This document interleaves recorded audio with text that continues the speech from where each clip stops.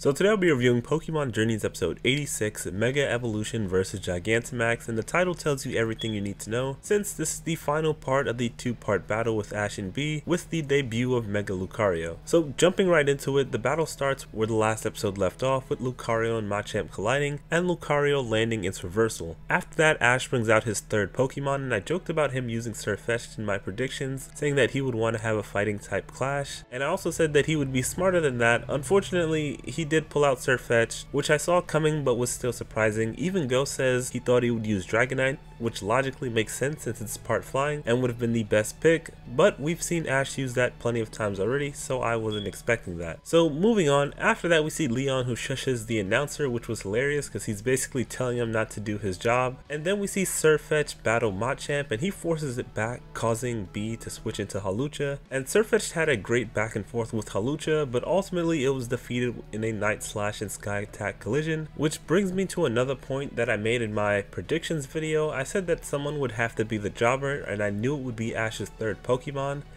and unfortunately it was Surfetch'd, who worked extremely hard for its evolution, but I'll talk more about this later. So after Surfetch'd is defeated, Pikachu returns to battle Hawlucha, and Pikachu uses a technique where he digs his tail into the ground with Iron Tail, and combines that with a quick attack to help fend off Sky Attack, and in turn causes damage to Hawlucha. So after seeing this, Bea is impressed and asks Ash if he practices this, but Ash just says he does whatever comes to mind, which is even more impressive to Bea. And she also says that Pikachu is the most impressive for pulling it off, which I agree with since Ash came up with that on the fly, and Pikachu was able to execute it perfectly, which is a testament to their teamwork. After that, Pikachu lands one more strike on Hawlucha, taking it out, making this a 2v2. So Bea sends out Grapploct to battle Pikachu, and Pikachu was able to land an attack, but it wasn't able to do much damage after due to Octalock, so it was finished off by close combat. So now Ash is down to one Pokemon, Lucario, and I knew from my first video that Lucario would be the one to take these two on, and Bea says that she won't settle for a draw,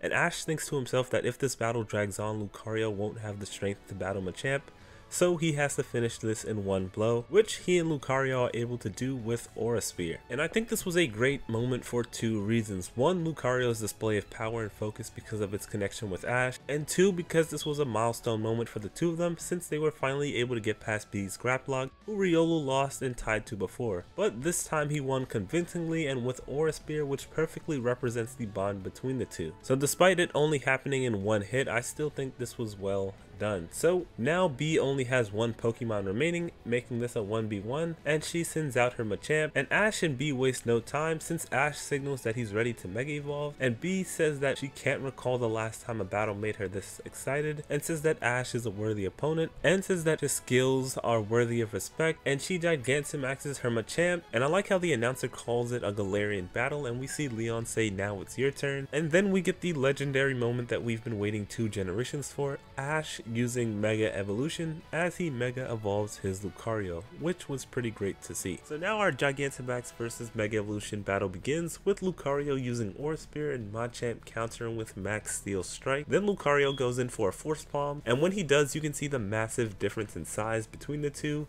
and Machamp is able to land a Max Strike, but Lucario gets up and tries another Force Palm that actually pushes it back. And that's when Bea gets Machamp to increase its Dynamax power and says that she'll use Karate along with her partner, acting as one, and tells it to use Gigantamax Chi Strike, which Lucario is able to tank somehow, which I thought was weird since he barely countered, but I'm guessing the buff from Mega Evolution counters the G-Max attack. Then Lucario strikes back with Aura Sphere, and after that happens, Machamp loses its Gigantamax form since they only last for 3 turns, but it keeps its enhanced power according to Bea. So Ash tells Lucario to rush in, and as that's happening, Lucario starts to gain some of its aura powers, and he and Ash become one. So then we get a class with Machamp using a Bullet Punch Barrage and Ash's Lucario using Force Palm, and as this is happening, Lucario's Force Palm turns into Steel Beam, which blasts right through Bullet Punch and lands a critical blow on Machamp, leading to its defeat, making Ash and Lucario the winners of the battle. And with this, Ash moves up to 36 in the World Championships, which is amazing since now he's only 28 places away from Masterclass, which could potentially happen in 1 or 2 battles. After that, we see Leon and everyone clapping, and the announcer asks Leon what he thought of the battle, and he says he wishes he could have seen more, which I really hope translates into us getting more than a 3v3 next time. So later on, Go and Karina congratulate Ash, and Ash wonders why Leon left, and Bea says this is best since they should only meet on the battlefield. Then she tells Ash that her heart was racing during the battle, and that she won't throw away the towel, and says let's battle again. Ash wishes her finally acknowledging him, and she says that Ash can just call her Bea, which shows how close and less formal they are. And that pretty much wraps up the episode. This was a pretty good episode with a nice conclusion to the battle, and likely Ash and Bea's final rival battle, since they didn't really foreshadow a rematch, but instead talked about how they should meet and battle Leon on the battlefield. When it comes to the battle itself, it was exactly what I was expecting, a great back and forth battle. Unfortunately, Sirfetch'd had to be the jobber and take the hit, but that really isn't a slight against it, since it was done for two narrative purposes. One, to show off Bea's strength as a credible opponent and Ash's rival, and two, to make it so that Lucario had a reason to defeat and overcome Grapple Lock later on in the battle, which is something that needed to be done from a narrative perspective, since this is the third and final battle between the two, and Lucario tied and lost to Grapple Lock as a Riolu. The only other option would have been for Pikachu to lose against Hawlucha and to have Sirfetch'd win, but one, Pikachu has the type advantage, so that wasn't going to happen, and two, Pikachu was definitely going to get a win in this final rival battle. When it comes to Lucario, this was a great first Mega Evolution battle for it. We really got to see the bond between Ash and Lucario on full display as Lucario manifested its aura abilities, leading to them learning the strongest type steel move, Steel Beam. Overall, I really enjoyed the episode. It was nice to see Ash and Bea's rivalry with her acknowledging him at the end. So this episode gets an 8.5 out of 10 for me. I think this episode did a really good job from the narrative perspective, and the art and animation was nice as well. With that being said, let me know who you think Ash's next Hyper Class battle